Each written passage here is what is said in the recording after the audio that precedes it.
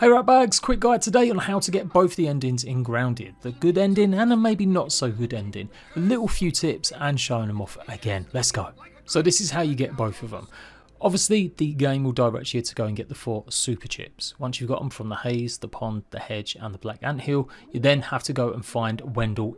I'll have individual guides for all of these stages of course, but the Mant is pretty tough. It will summon fire ants also, but it is related to an ant, so you can use mutations like the Ant Annihilator to do extra damage against it. Once that's done, of course you will talk to Wendell and he'll guide you to picking up the grilled science. You then head over to the Java-matic and climb up, making sure you've got 5 each of the following. 5 koi scales. You're going to also need gum, you will also need berry leather, and you're going to need the toenails. Once you try pressing power, Wendell will talk to you again and basically tell you that you need to mix the ingredients together and put the embiggening cell obviously inside the Java-matic. You get the empty embiggening cell usually after the first 2 times that you'll give him one of the super chips. Then climb up to the Java-matic and go ahead and mix the ingredients. But of course there is a problem, there isn't enough power because the 3 nodes are being attacked by enemies, so you're going to go down and repair them all, and then you're going to actually have to do a mini little base event. You have to pretty much do this anyway, so I wouldn't bother putting any bases up just yet, and it will try and basically show you what's going to go on. So you're meant to repair them afterwards, talk to Tully again, and then go and get ready properly with your defences. So at this point there's a couple things that you can do to stop or make this easier. If you from now go ahead and take care of Schmector, the Watcher, the big overall enemy, bad guy, whatever, he's going to be instrumental in giving you the best ending. It'll also make this fight a lot easier.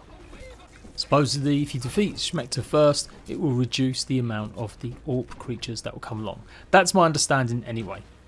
Otherwise, you're perfectly able to go ahead and defend this point by putting up lots of base pieces, obviously, and making sure that they can't get through. But it is very challenging and you will need the toughest kind of defences and the best gear to do it. But yeah, the first time you do it, you're meant to fail, like I said, just so you can go and talk to Wendell and he gives you the idea that maybe you should go and make things a bit easier for yourselves. But with the power of custom mode, I went ahead and put a whole ton of the brand new cement wall pieces as defences. And I just about did the job. There's 3 lanes that the enemies will come from, but they also actually spawn or just appear pretty close as well. So you don't actually want your defences towards the bottom of the lanes that you see. Instead you want them as close as you can to the top. And you might even want to just protect the points directly to stop any other creatures from sneaking on by. But if you do put huge walls all around, you've got a much better chance of stopping them. You'll get attacked by the ARP red ants, also ARP bombardier beetles, fireflies, mosquitoes, ladybirds, blackhawks, beetles as well. So this guy kept respawning directly in front of my walls. That's why I'm saying don't put the walls too far down. You might want to keep them outside. But either way, they do get attracted to the walls just like they do in any of the waft emitter events. They pretty much try and go for your base pieces, with only a few of the creatures actually going direct towards the actual stuff here. The large creatures will kind of hit about a quarter of the way through or halfway through, and that's when they'll start attacking, as well as the fireflies, which weirdly didn't go directly for, again, the kind of transmitters or whatever they are, the battery chargers. Instead they were still going for some of the basic pieces. For some additional help, you'll actually find a whole ton of mushroom pieces and smoothies, as well as recipe foods and more to help build your defences. So make sure you utilise this. It's got quite a few mushroom bricks and stuff, although you still probably will need to do more. Eventually, when you've managed to withstand the onslaught of bugs and you've kept all 3 of the connectors going, then obviously it will cut and you have mixed the cocktail together.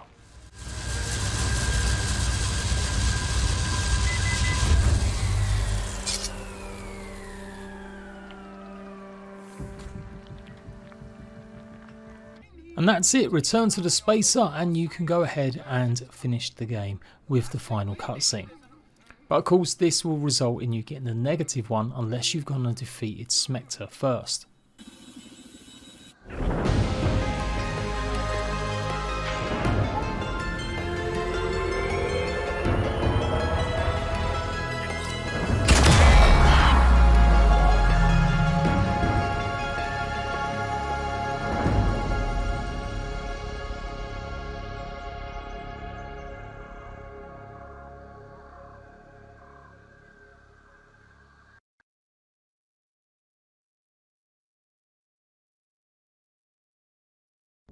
And with a flash, that was the end of the tiny adventure of a lifetime.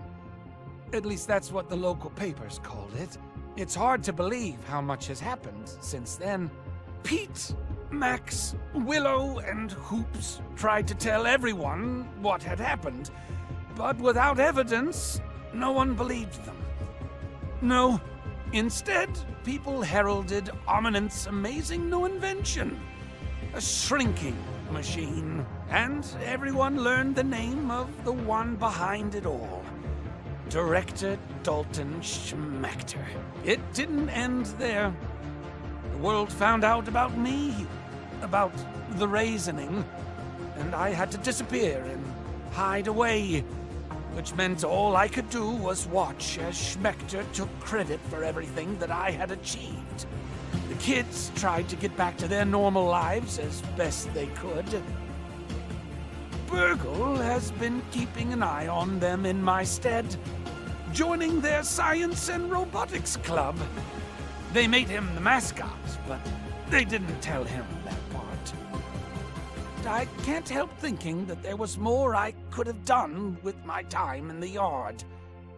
That said, I have my wife, my family, and I can continue my research, such that it is, trying to make the most of what little time that I have remaining.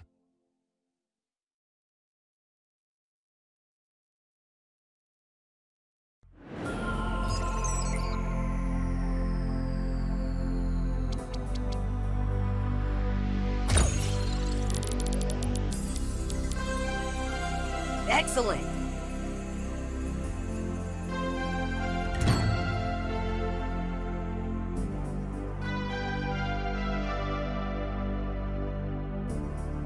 So it's pretty obvious, but yeah, you're going to have to go over to the Muldock Castle in the upper pond, and this is where you're going to find Schmechter in the bottom of the playset. Once inside, Wendell will pretty much patch in Burgle, and Burgle will help you hack your way in. So there's a chance that if you go here earlier, you might not be able to get in until you've gone and actually done some of the other stuff, like obviously freed Wendell or got him on your side. There's a small laboratory area with maybe only 1 or 2 enemies like fire ants, but that's pretty much it. And then it's time to face off against the Watcher, aka Schmechter, head of Omnant Technologies and Wendell's main ally, rival and former co-worker. He wants to use all the different types of technologies to basically maximise profits and be basically evil. He's the one that made sure the kids were used, because kids obviously couldn't actually dehydrate like Wendell did, and that's one of the reasons. They also developed a cure though, which is another reason why you need to defeat him, because that's what really unlocks the positive ending, is getting a cure for Wendell. Again, I've got decent guides showing us how to do this without using cheats or custom creative mode, etc. But absolutely, this is one of the toughest boss fights you will ever do in Grounded, or nor any other game in my opinion. You really do need Top Gear stuff, or just the reflexes of an absolute ninja facing off against all Weaver Juniors, so many of them that will poison you, as well as obviously him doing big damage here with static charge. Once he's dead, you'll get access to a special disc that gives you the cure, but also hints at maybe future updates or DLC, or possibly even a sequel. And that's it, return to Wendell and you get the good ending this time.